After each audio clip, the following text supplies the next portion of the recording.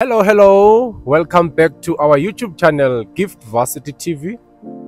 This is your host, Gift Pozekana. I'm next to this beautiful lady. What's your name? Nontsikelelo Wits. Nontsikelelo Vetes. And you? Asavela Zibobo. Asavela Zibobo. Oh, wow. That's great. That's great. Thank you for being our guest in this channel. Tell us more about yourself. Where are you from? I'm from the Northwest, in Mafikeng, Imperial. Myself. Okay. All right. BSc in Applied Maths and Maths at Wits. I'm doing my third year.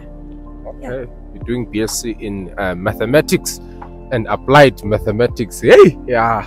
I'm with geniuses here. And hello. Tell us about yourself.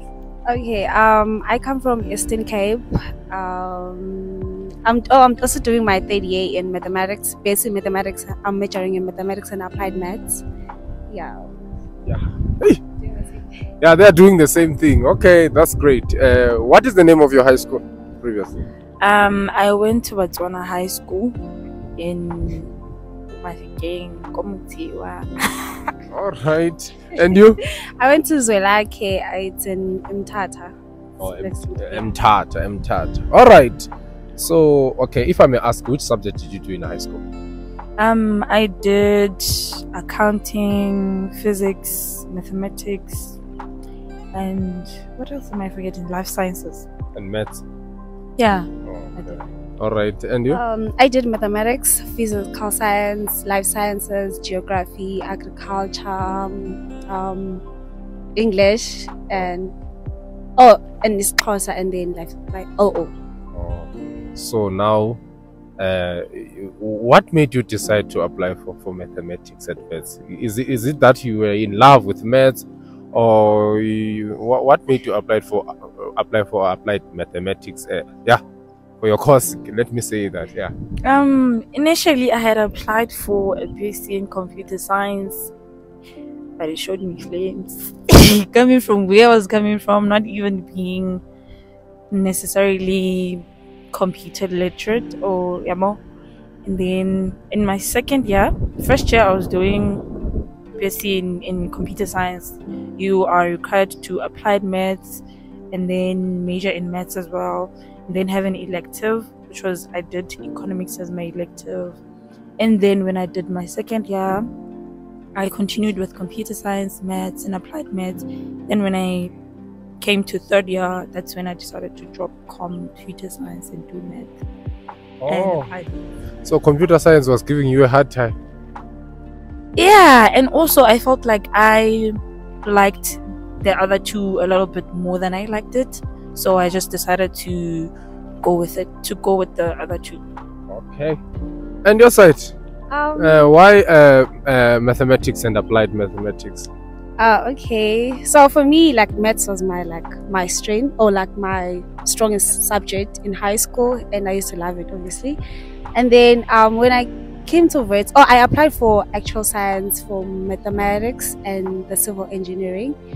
And then so when I was actually checking which one should I choose or select, and then obviously because I love maths a lot, and actual science was having economics, accounting, and I was like, I didn't do that, so I choose maths because obviously I love maths, and also checking the opportunities upon maths, because if you're doing maths you can actually get to a many field. So yeah, that's why. All right, so both of you, I see that you were dealing with mathematics. Tell us, which percentage did you get for mathematics in high school? I got 74%. 74? Wasn't that great. Okay. And you? I got 89%. Hey! Hey! 89? Yeah, 89. And you? 74? Yeah, it wasn't that great. Okay. Hey, I see that you're in love with mathematics. So you applied for this. You also applied for computer science, or you just applied for maths straight? No, I only did, because if you're doing mathematics, then you have an elective in first year. So I chose computer science as an elective. And then yeah, Oh. so I only did it as an elective in first year and second year. You didn't want to continue with computer science. Guys, if like the one thing, if you're doing maths, you can actually do things like in computer science, even though you didn't do computer science. Like as long as you have a maths degree, then you can do anything in computer science. So that was like, it's an advantage. All right. So it means like both of you, you have some knowledge with regards to computer science, the coding and the what and the programming. All right. Okay. So you came to Wits, guys. Ne? You got 89 in high school, you got 74. Is there any challenges now that you faced as a first year student? Tell us. My first year was pretty tough. I just felt like maybe I didn't belong, things like that, man. Because there were so many things that I didn't know. Like I said, getting into computer science, not necessarily knowing how to do basic things with the computer, coming from where I was coming from, and there were a lot of things that you were expected to know, and to think that I didn't even know this, I don't know that. Sometimes I felt like lecturers were a bit faster because they were catering for people who knew, like who understood some other things, who were doing in curriculum that I wasn't doing, on things like that. It was a bit difficult, but then when you get used to it, and then you kind of catch up here and there. I feel like you add more hours as compared to just a student maybe who was doing your IB, or just like you're forced to do that. Because there are also students who did maybe IT in high school, so now they are excellent when it comes. My experience. Yeah. Now, is there any challenge that you faced? You had a distinction in maths, right? Yeah. Now that you are at university now, is there anything that changed? Or okay, tell us.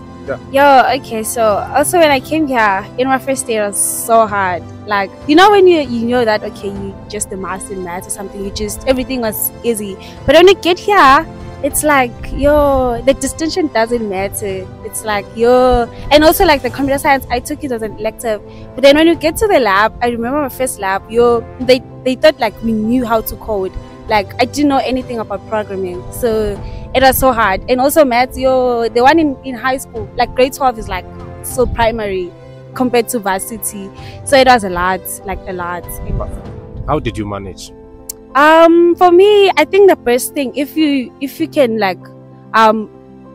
because I had a group, so we are studying all together. Because it's better if you say like you understand something and then maybe someone else understand it better, and then as a group you guys can deal with the program, with the problem. I mean, so I think the group thing, it also helped me a lot. Because in first year, like the first time I was like just studying alone, and it was bad until I met like my classmates, and then I met a group, and then we're studying together and all this. So it helps me a lot. All right. And you, how did you manage? Yeah. Oh, I didn't even know people. I think that's one of the problems, that one of the challenges that I had. I'm not necessarily a social person, didn't know anyone. It was hard. It was really hard, I don't want to lie. But then I think second semester I did try to kind of know people here and there, because I think it helps to at least not have to spend 4 hours trying to understand something, whereas you would have asked someone and then they would have explained. Maybe you'd be able to deal with it in like an hour, so you saved 3 hours, you can do a bit more on things like that. Yeah, I think that's just how I managed, kind of asking for help, because you can't work alone. All right. So now tell us, both of you are doing mathematics and applied mathematics in BSc third year. What is all about? What do you do there? Are you solving for X until 30? Tell us more. Maybe a grade 12 learner is confused there, grade 11 learner is confused there, and they are passionate with mathematics. Tell us. Okay, like now, in high school, or like when you do maths, it's all about numbers and all this thing. But then here, you're doing like it's about proof, solving the theorems. So it's not really about numbers.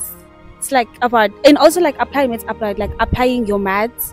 Like I don't know how to say it, but then It's like you're using your maths to solve a problem, or to maybe how can I say this? Like you're just applying maths, like you're applying it, but then you're not saying you have numbers, you have to solve for X, you have to solve this thing. You'll be given maybe a theorem, and then you have to prove it. Yeah. All right. Do you want to add more? What is all about? I think it's much more than just numbers. Also, you have to like analysis, your and also what's more important than proving theorems and things like that, it's also being able to use whatever it is that they teach you to apply that mathematics, for integers and then applied maths. I think for it, because you have your modules like optimization, numerical analysis, things like that. So it sounds like it's a lot of maths, but yeah, I think there's a lot more coding and a lot more, I don't know, application, like maybe maybe modeling, things like that, taking words problems, coming up with a mathematical model and things like that to solve. Just like, I know people like to be like, when you do maths, how are you going to use it, why are we doing this, things like that. That's where you see how we use maths in in everyday life. Yeah. Okay. Yeah, it's all about applying maths to real life situations. More you will research it. Yeah. Okay. What is coding? What do you do in coding in mathematics now? Yeah. Well, it's I mean, it's programming. Okay, for example, when it comes to optimization, when you talk about optimization, it's when you are trying to get the best, say, like the best decision. Could I say that the best decision? Say maybe a company wants to maximize its profit, things like that, or they want to minimize their expenses and things like that. Yeah. So that's, you optimize when you do that. You want to get to the best decision you can get out of whatever information that you have, or the model that you have, I guess, something of that nature. So usually, because these problems, there's computational, like it's a lot of mathematics, like it's a lot of numbers and things like that. When you program, you do a sort of program to kind of, it helps you in terms of not having to do tedious work, like doing something so many times, like first iteration, second iteration, like with a program, it kind of does that for you. I think I don't necessarily. All right. Mathematics people, you will understand. You understand it better when you do. Do you want to add more? No. Okay. So guys, they're watching us, the grade 12. Look at them there. Even the students who are doing first year now, looking up to you, doing third year. It's not easy to reach until to this point. So where can I work, guys? We want to know, what can I do with this maths? Because at the end, I want to be employed. I want to have money. I want to have my house. Where can I work? I hear about this optimization, maximization, minimization. Okay, tell us. Okay, so about banks, who works at the banks with the mathematicians? So like you can do the quantitative analyst, you can do your data science, your data analyst, you can do a lot of, like, it's about, you can work in the financial sectors, like when you analyze data, you create models. Yeah, so you work in the banks. Plus they're like banks, if you're working at the banks, they have like graduate programs where they actually, like, it's better than internship. So when you get like your degree in mathematics, and then you can get to the graduate program like in the banks, and then more opportunities. I think another one that people don't, maybe being an academic, because like our lecturers are PhD holders, they're mathematicians, they're applied mathematicians as well, they do research, those kind of things. Those things have quite big opportunities. It's not, I know people look at being a lecturer and as if it's something, but it's actually quite a big deal. And the what? I'm saying they get money. Yeah, All right. Man, okay, I heard the word man. Okay, yeah. Yeah, it's actually Okay. quite a big deal. You can also go with academia, ne? Yeah. Yeah, you're becoming a professor. You come and teach at Wits or any other institution as well. You advance your education. You come and train more applied mathematics. It's Yeah, type of vibes. yeah. Even if you're doing math, you can also go to engineering. You can get to computer science field. So Yeah. as long as you did maths, like there are a lot of opportunities. Guys, more opportunities. It's your own assignment to do. Go and do a research and ask people who are already in the field there. They will explore to you many opportunities that are available with your mathematics and applied maths degree.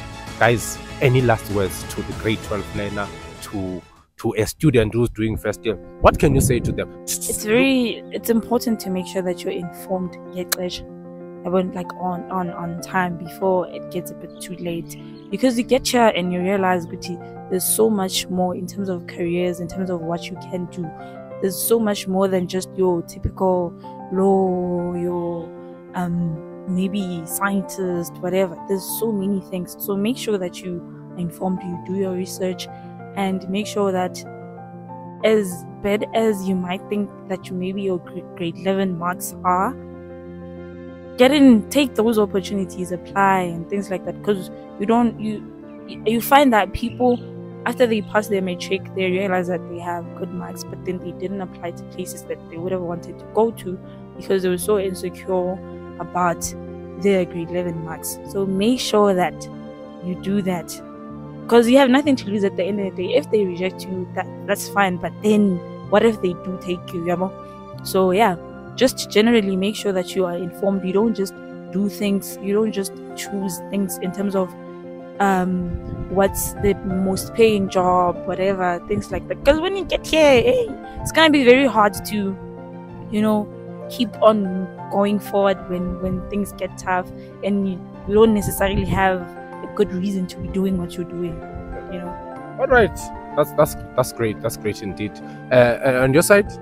Oh, to add for the grade 12. Yeah, look at the Okay, I would say for the grade 12s, if you want to choose, like, let's say you're looking for a career, don't go to like the tradition. Maybe they're saying like medicine, engineering. Research more, know your strength. Like, let's say if you love maths, there are mathematics, and then don't do things just because it's popular or something. And also do research, because and also, okay, to first year, just because in high school you were like the top learner or something, but then learn to ask for help when you need help, because you won't survive like here in university if you don't look for help, if you don't ask help, if you don't help others.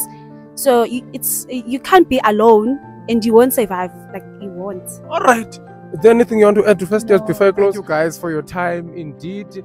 Let's hope that you will become the best professionals ever in our country and solve those problems that we are facing. Let's hope you learned a lot today with regards to BSc in mathematics and applied mathematics. Do your research, be informed. Be sure that the decision that you take, you won't regret at the end. Don't be too excited when you get those results. Make sure that you do informed decision. Gift Pozekana here. I was with Asavelas Baba. And this. thank you so much. All the best with your matric. All the best first years with your first year. Thank you so much for watching. Share, comment down below, and like. Thank you.